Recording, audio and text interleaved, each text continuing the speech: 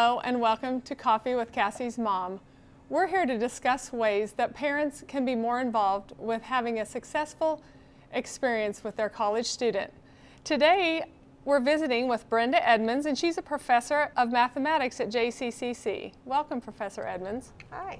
I know the classroom environment is very important to learning and academic success. And from a faculty's perspective, how do you feel a parent can support their student in understanding this important part? Well, I think the first thing would be to help your student understand that different professors are going to have different expectations depending on the subject, depending on the professor, their teaching style, the students in the class. So unlike high school, where there might be policies across the school, every professor may set their own policies about things like cell phones, attendance, things like that. So it's really important that you help the student understand that they need to pay attention to the syllabus, whatever might have been discussed in class, and pay attention to that professor's individual expectations. The other thing I think that's important to understand is that all the students here have paid to be in class, and so if there's something that's happening that a student might be doing that's interfering with other students' ability to benefit from being in that class, that the teacher really has an obligation to do something about that. So whether that's your own child that might be doing something that's disrupting class, or they're experiencing something that's disruptive to their ability to learn, that can't happen, and they need to allow the teacher to deal with that. Some other things that would probably be common across classes would be that the teacher is going to expect the students to participate in a positive way, and the time for being sarcastic or trying to be funny to make all your classmates laugh, that's not always appropriate, and there's not always time for that. So that's something that's sometimes a little different from what students, especially right out of high school, may have experienced. And I think that no matter what the instructor's policy is, I think the key thing is that students want to make sure that they avoid being distracting in class to the other students. So if that means they're having conversations that are not pertinent to the class work, or if they're working on a laptop and doing something else that's not related to classwork or cell phone, that it's just important to help them understand that everybody's paid to be there, and so they want to benefit from that time that they're in that classroom, and so not being distracting. And not allowing other students to distract them too. Certainly, I'm sure across every discipline, I know in my own classes, it's really important that my students are respectful to other students. So if a student asks a question, being respectful to that student's question, and that they have a right to ask that question. And as long as the professor feels that that's an appropriate time for questions in class, that's something that other students need to be respectful of too. And of course, that's always important. I think the other thing that parents could help students understand about college is that ultimately the student is the one that's responsible for their own learning. And so they shouldn't expect the professor to necessarily seek them out to say, hey, I notice you need help, but the student needs to be responsible for going to the instructor, asking for help, going to the instructor and saying, hey, I'm finding some things distracting, going to the instructor and asking for maybe suggestions about how to be successful in class. And so they really need to be the ones that are responsible for that. I think, out of all that, I think just encouraging your student to talk with their professor if they're needing help, or if they're having problems with something that's happening in class, and understanding that professor, they want all of those students to be successful, and so whatever they're doing, it's really about trying to help all the students be as successful as they can. Could you tell us today, Brenda, what style your classroom would be like, or what we could expect if we were in your class? Well, I do try to keep things different. Different days are different.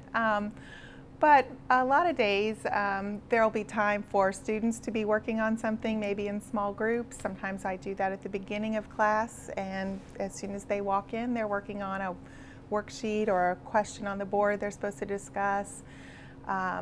Sometimes I do that at the end of class, sometimes in the middle of class. I also have some times of lecture during the class where they should be probably taking notes, but also some question and answer back and forth where I'm asking questions, students are asking questions, volunteering answers. We also have time sometimes for students to ask questions over previous homework, be sure they're clear about what might be upcoming for assignments, make sure that they're clear about what the requirements are for any upcoming assignments and things like that. So that's a pretty typical class period, but we do different things different days, so who knows. If your son or daughter has, say, an important doctor's appointment or something that they have to go to in the middle of class, but they don't want to miss the whole class, is there a way that you would like to be told about that or contacted?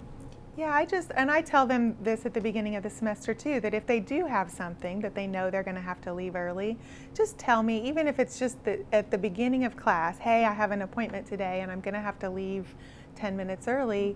I'll probably ask them to sit near the door or near an aisle so they're not disruptive to everyone else when they leave. I know that they're going to leave, so I don't get distracted when I'm trying to teach a lesson and somebody's suddenly moving around. And sometimes even if they could let the other students around them know that they're going to have to leave. And so I think it's just, you know, being respectful and letting the people around you know that you have something. I would certainly much rather they come to class for part of the class period, even if they have to leave early, but just to have the respect to let us know what's going to be happening.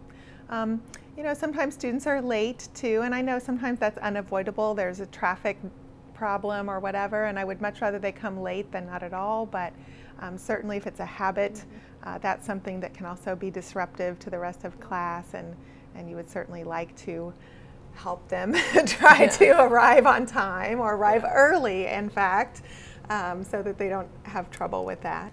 I know some kids, when they go to college, they think, oh, they hear other kids, oh, you can skip, you can come to class when you want, just take the test, it's no big deal. Is that a myth, or is that something that really, that you have a different policy in your classroom? Well, one thing that's important about college to understand is that different professors may have different policies about attendance, and there are some instructors that have very strict attendance policies. There are some that are more lax. I will say that I have class participation points nearly every day, and there are no makeups for those. So while a student may not be there, they miss those participation points every day. And so sometimes that's just a small problem that they might do at the end of class. Sometimes it might be asking them to write down what did you think were the key ideas today, but I always have something where I'm getting some interaction between me and the student and something where I can give them some points every day. Certainly I know, you know, we're all grown-ups and we all have times where we have to miss for whatever reason, whether it's an actual illness or some other conflict.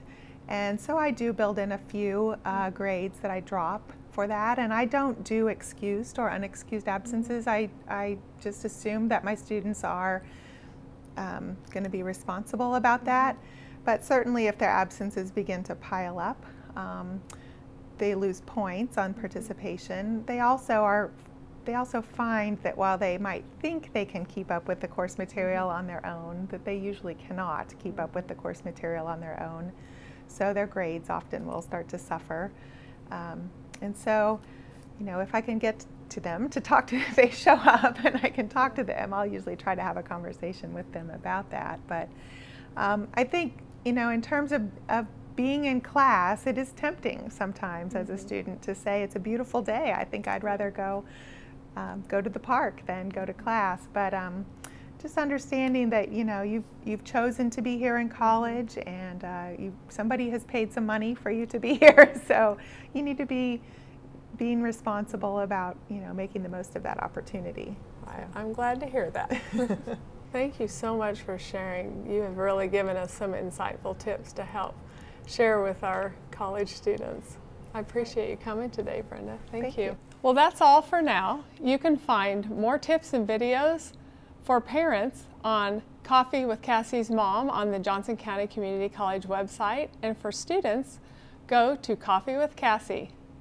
As Charles Schulz once said, all you need is love, but a little chocolate now and then doesn't hurt. Bye for now.